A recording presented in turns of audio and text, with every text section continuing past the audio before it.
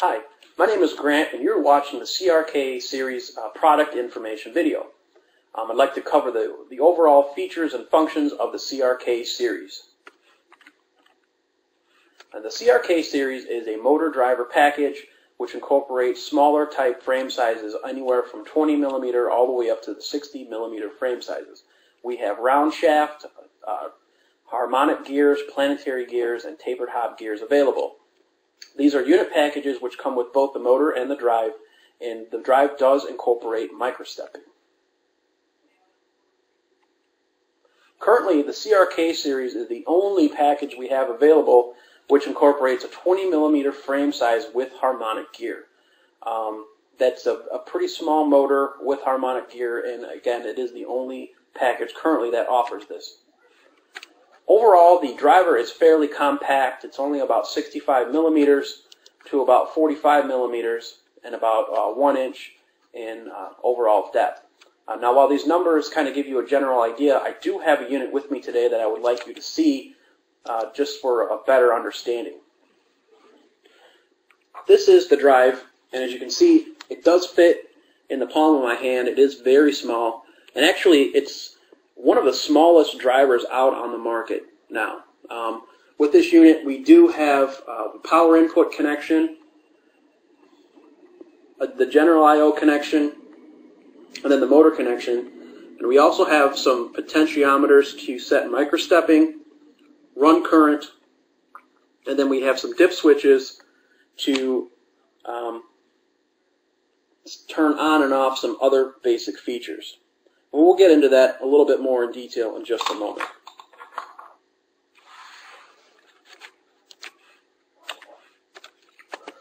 So one of the other things that I'd like to point out is one of the capability of the smooth drive function. Now, for those of you who aren't familiar, the smooth drive function is the ability for the CRK drive to automatically microstep for the user. Now, what this means is when incorporating the basic resolution that would normally be set to the drive, the CRK drive will automatically microstep, which allows the user not to have to adjust their basic pulse resolution or the overall pulse frequency. And that allows for a much less expensive type pulse generator to be used in the application. So this can really open up doors to users who normally don't use the more expensive type pulse generator but want microstepping.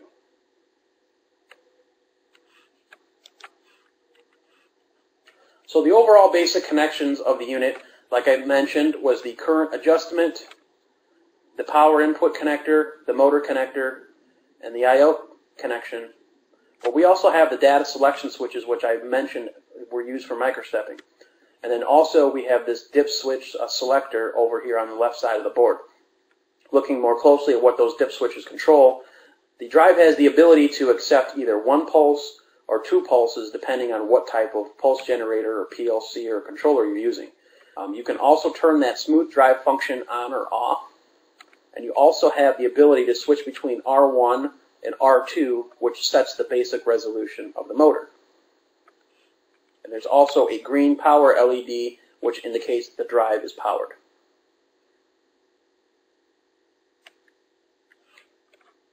And like I mentioned, we do have up to 250 times microstepping,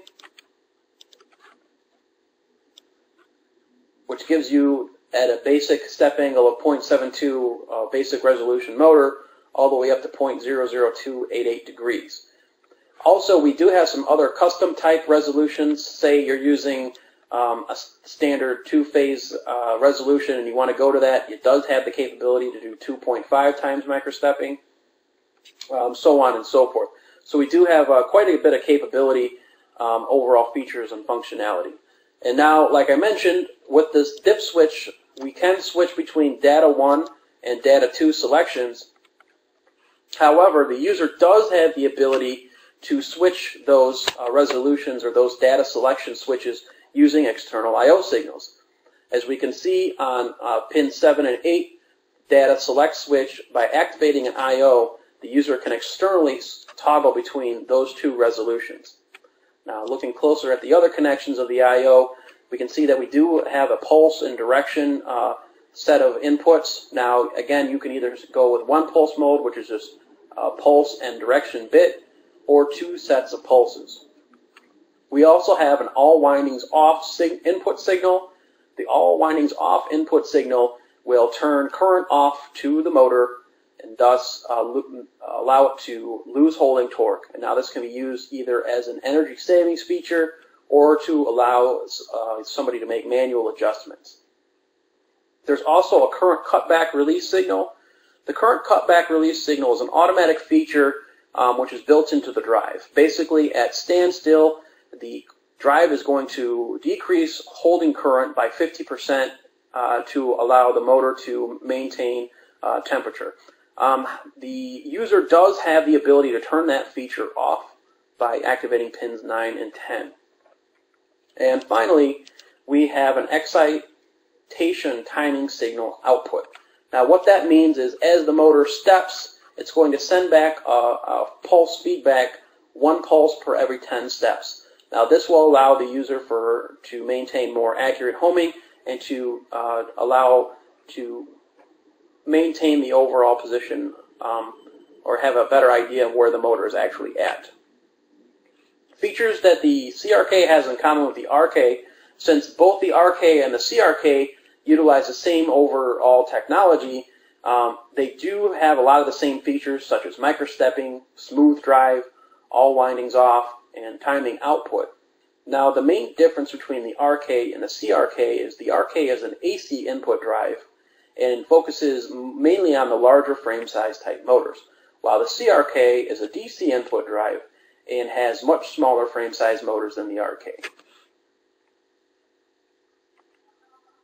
If you do have any questions, I would encourage you to call our 1-800-GO-VEXA tech support number with your questions, or you can visit our website at www.orientalmotor.com.